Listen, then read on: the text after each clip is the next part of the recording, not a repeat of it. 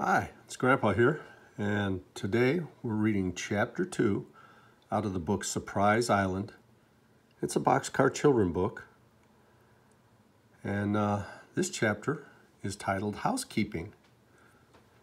So let's begin. Thank you for coming, Doctor, said Captain Daniel as they walked toward the fisherman's hut. You will see that it's all right. Soon they came to the hut.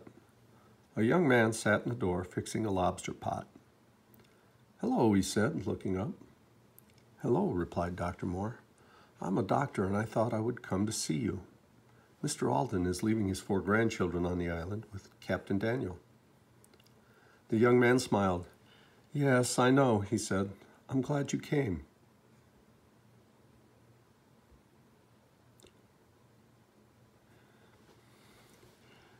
He's a very handy man, Joe is, put in the Captain Daniel.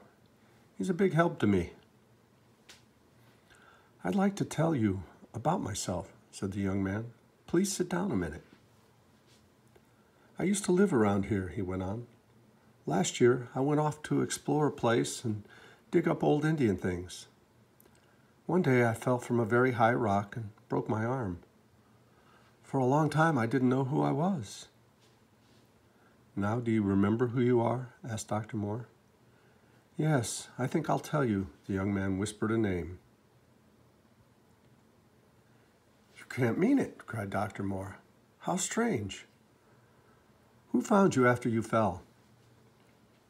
An old Indian found me and took me to his hut. He took care of me and got a doctor to fix my arm. I came here to Captain Daniel as soon as I remembered who I was. Why didn't you go back to your home? Asked Dr. Moore. Because I wanted to be perfectly well before I went home. You see, I used to live with my uncle. It didn't seem right for me to go back home until I was sure I was well again. I see, said Dr. Moore. Come over someday to see me and tell me some more. I will look at your arm then.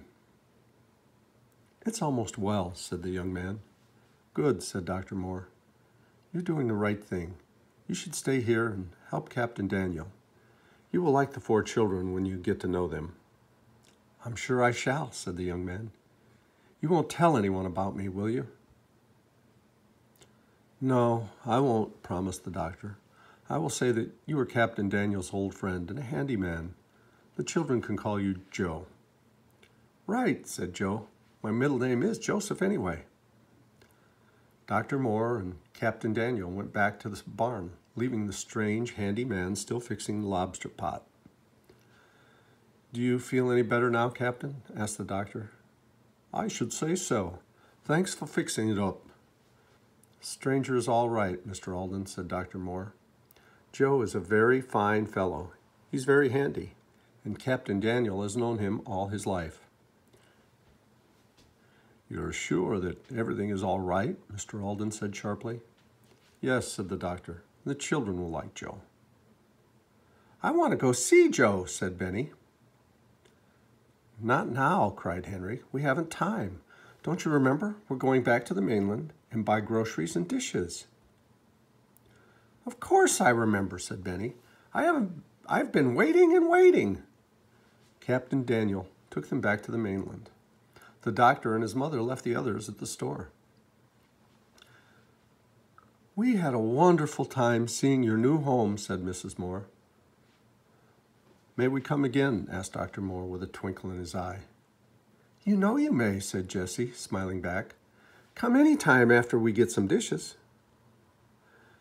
Come on, Jessie, said Benny. Let's buy things. Right, said Jessie, and they all went into the store. They walked straight to the piles of cooking dishes. We're going to get a lot of dishes, said Jessie. May we have a big box first so we can put the things into it as we find them? Certainly, said the girl. How is this one? Is it big enough? That's fine, said Henry. Look, Jessie. See that big pail? We ought to have 2, one for drinking water and one for dishwater. That's a good idea, said Jessie. I hope we won't forget anything. Soon, They had everything they wanted. "It's 4 o'clock," said Henry. "Let's go up to the house and get our swimming suits and towels." "And my bear," cried Benny. "We will get your bear if we don't get anything else," said Jessie. "I think we have to pack another box at the house," said Henry. "Let's pack old clothes," said Jessie. "We certainly don't want to wear these school clothes." "I should say not," said Henry. "We couldn't explore an island with good clothes on." "Are we going to explore?" asked Benny. "Yes," said Violet. "I'm going to take my paints and make some pictures of things we find."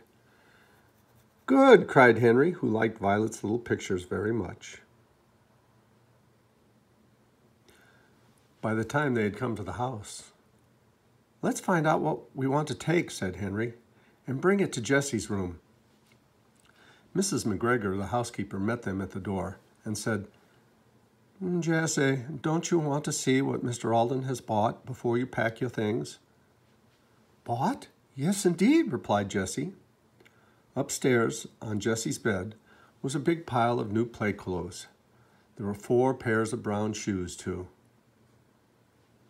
"Just think of Grandfather's getting all of these," cried Jessie. "Just what we need. Let's each put on one of these suits and not take any school clothes at all." "I like my new shoes," said Benny. He sat down on the floor and began to take off his old shoes at once.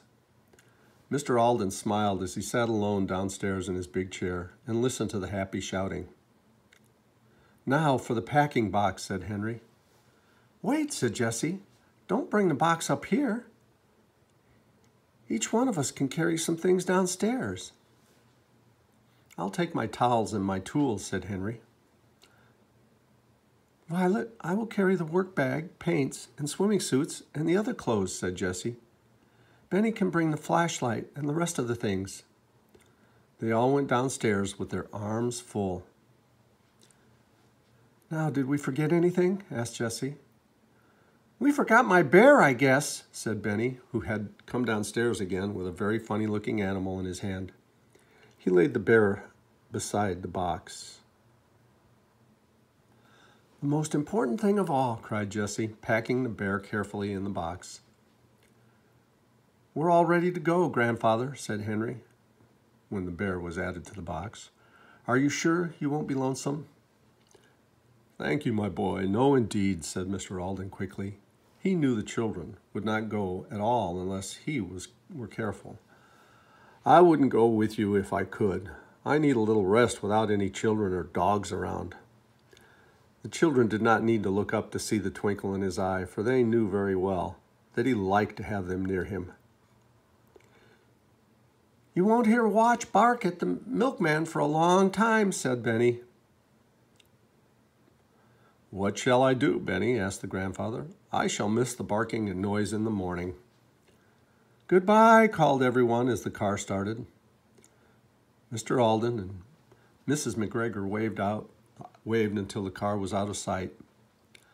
"They're wonderful children," said Mrs. McGregor. "They're very clever, and yet they're never too busy to be kind to everybody. Even little Benny now. Don't forget to say goodbye to the cook." "Thank you, Mrs. McGregor," said Mr. Alden. "That means a lot to me because you know them so well." He smiled as he went back to his big chair. He wanted to think about the children as they went across the island and into their new home. The children got out of the car at the dock. "Don't you forget that bread and milk, Jessie," said Benny. "Oh my," cried Jessie. "We almost went out without a thing to eat. How lucky we are to have a store so near this dock. Let's get lots of bread and milk. If we have bread and milk, we can live without eating anything else." "I have to have my vegetables," said Benny.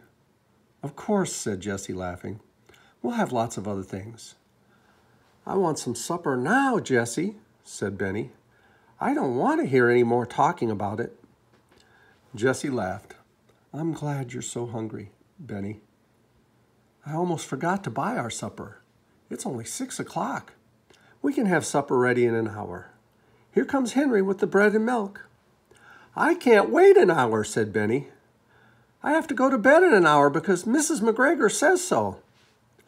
Not tonight, Mr. Benny, said Henry, laughing. Captain Daniel put the boxes into the boat and started the motor. In a very short time, they came to the island, and Captain Daniel helped the children carry the boxes to the barn.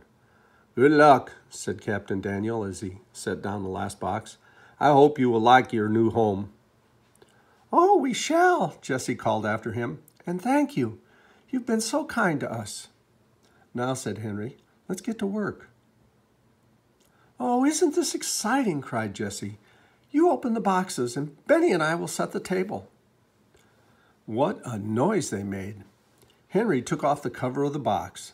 The others pulled out the barrels and laid the wide board across them. Then the whole family unpacked the blue and white dishes. We'll wash 4 bowls and 4 spoons, said Jessie. We won't heat water to wash all the dishes tonight. It's lucky that Captain Daniel brought us a little water. No, said Violet. We can't put things away until we have a dish cupboard. Tomorrow, laughed Henry. I will make the dish cupboard very first thing. Violet piled the bread on a plate while Jessie put 2 bottles of milk on the table. So with packing boxes for chairs, the 4 children sat down. They put the bread into the bowls and poured cold milk over it. With their new spoons, they began to eat their first delicious supper in their new home.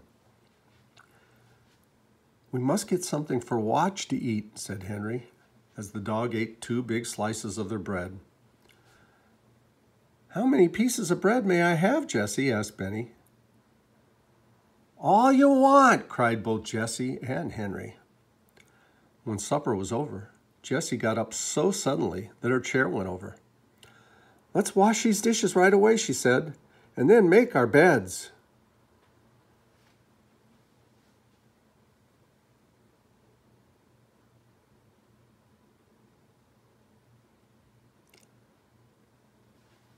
So the children started for the spring, each with a bowl and spoon. They soon saw that the water from the spring came up into a barrel and ran over the top. The stream ran into the woods. We'd better wash dishes in the stream because we may want to drink the water in the barrel, said Henry. As he waited for the others, he thought he saw a vegetable garden on the other side of the house. He could not see very well because it was getting dark. A funny thing to find on an island, he thought to himself. I'm going to bring down my own bed myself, said Benny, starting back to the barn. I want the stall right next to Jessie's for my bedroom.